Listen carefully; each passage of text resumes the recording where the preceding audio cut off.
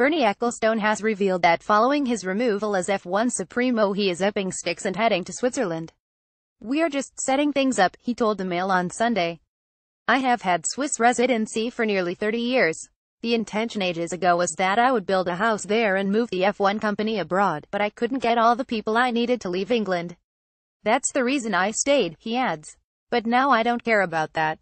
I can just go over there and live. I will take a few members of staff, but not many. I will still come back to London from time to time, to see friends." He reveals the 87-year-old understood to be retaining the Prince's Gate address from which he ran the sport since 1985.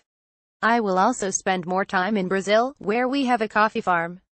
But Switzerland will be my main home." Ecclestone took the opportunity to confirm that despite being given the infamous title Chairman Emeritus, he was effectively fired by F1's new owners just 48 hours after they took control. "I didn't choose to leave, I was fired," he reveals. "Chase called me on the Sunday, and said, 'Can I see you tomorrow?' He said he'd come to the office. I said, 'Yeah, it'll be there.' He said, 'You know we completed the deal on Friday.' I said, 'Yes, congratulations.' He said, 'I need you to stand down as chief executive.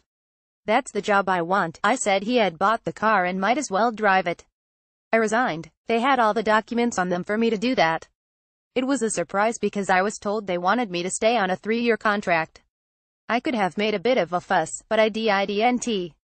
If the boot had been on the other foot, I would not have done it the way they did it. They would have been better off working with me for 6 months and seeing how it went. Anyway, they elevated me to such a high position in the company that I can't see what's going on." While he will attend the Brazilian Grand Prix next month, Ecclestone admits to being persona non grata as far as the sport's new management is concerned. "Chase sent a message to one of the girls in the office to tell me that they haven't got so many offices at the circuits, only what the race promoter gives them," said Ecclestone. "There are 3 of them, so the 3 offices are being used.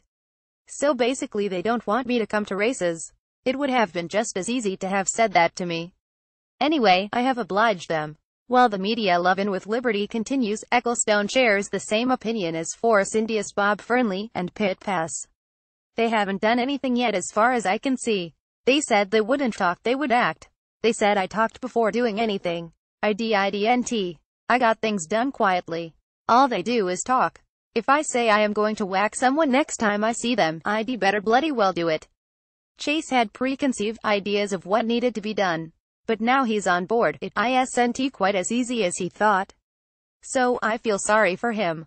Finally, asked about the championship outcome, the veteran is in no doubt. "Lewis will win it in Austin next race," he says. "He has driven superbly this season, while Ferrari awoke and then fell asleep.